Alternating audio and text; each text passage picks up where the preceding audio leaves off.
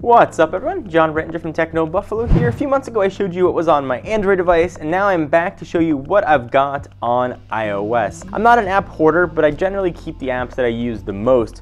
So I'm going to show you what I think you might not know and walk you through what I've got and sort of go over very quickly the stuff I think you guys are all familiar with. So I've got my home screen set up relatively simply. I got me walking with Nate Man in the back, just photos, calendar, settings, camera. YouTube, if you guys are YouTubers, you really want to try the YouTube Studio and YouTube Capture. Studio will actually give you almost real-time analytics on your videos. So when it says 301 publicly, it'll tell you what that real video count is.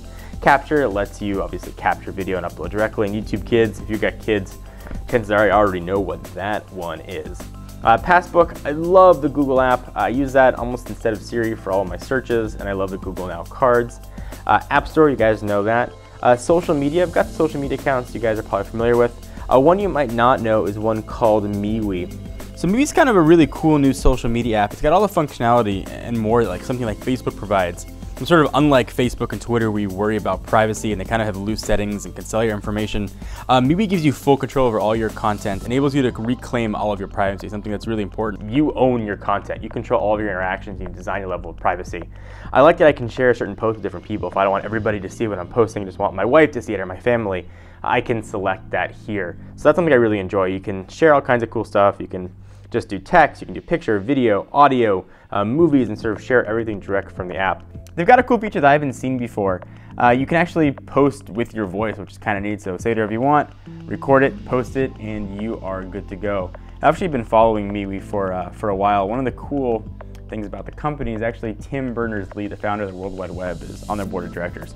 So if you want a social media app that you don't have to worry about stuff getting hacked or stolen, MeWe is a good way to go. Rest of the stuff here I think you guys are probably familiar with. TV tracking, if you guys run a website, these are apps you should consider. Analytics, which is just thus far for iOS, gives you pretty close to real-time traffic stats. Chartbeat will tell how many people are on your site all at once, and Quick Analytics gives you more in-depth analytic look, tell you how you did yesterday, day before, and certain date ranges. There's a ton of analytics apps. These are the three that I use most. So if you run a website, you might want to take a look at all of those three. Messaging, just sort of messaging apps that I use all the time. WhatsApp, BBM, Messenger, and Wire. Sites, news sites that I visit often with just shortcuts, nothing exciting there. I put all my Apple apps kind of just in a folder that I don't really use it often. Maybe I'll use Clock, but for the most part, that's really it. Others where a lot of apps kind of live. I'll run through these very quickly and show you ones that you guys might not know. Play Memories, I have a Sony camera, it lets me transfer my pictures from the camera over to the phone via an ad hoc Wi-Fi, really nice. Marvel Unlimited, because I do like to read some comics here. GIF keyboard or GIF keyboard, that's the way you can send sort of GIFs in your keyboard. TaskRabbit, really cool way to sort of get people to help you out if you need help at home or people to go pick stuff up for you. TaskRabbit is a really cool way to do that. Redfin for property, Atomic Web is another web browser. I haven't really used that in a while. Action Movie for creating shorts, little action clips. You can have aliens attacking, all kinds of other stuff. Nest, I have a Nest thermostat at home. And also have a Dropcam at home, so I can use that to monitor both of those.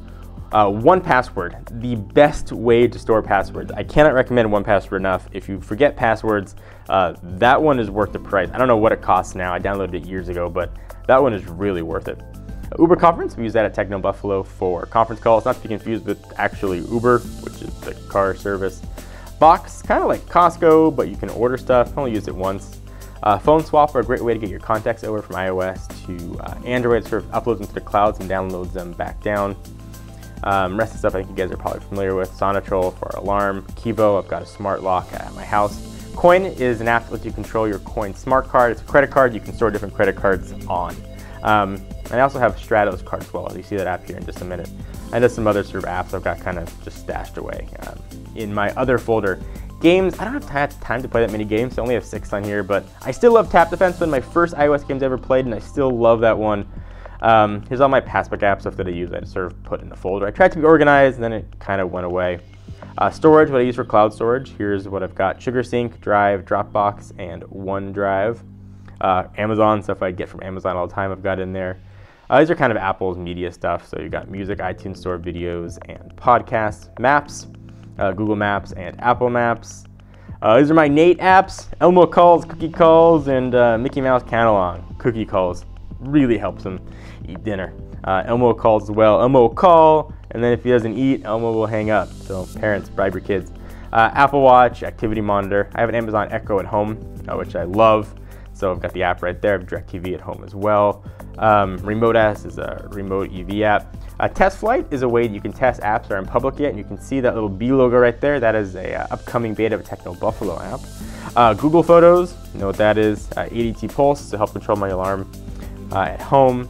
Google Hangouts and Google Translate, which to me is freaking incredible. You can talk to it and it'll just translate things for you into other languages via audio. Incredible app. Blue Scanner lets me scan Bluetooth to see what the addresses are. And Stratos Card is another smart card. I'll have reviews on both of those smart cards as well so you can see what they are. But other than down below, I've got things set up very simply here. Phone, mail, and 231 is not that bad. Usually it's in the thousands, so I've been working really hard to get back to inbox 0. I usually use Chrome for all of my web browsing messages, but I do have Safari there, just in case I need to use it for anything else. And that's it. That's all I got. Are there any big apps that I'm missing or things I should absolutely 100% have on here that I don't? And you're like, John, you are a stupid head and you need this app. Tell me what it is down below and we can have a conversation about what iOS apps I need to have. If you missed a video I did on what's on my Android, click right here to check it out. Thank you guys. I'm John Render from Techno Buffalo. See you next one. Bye-bye.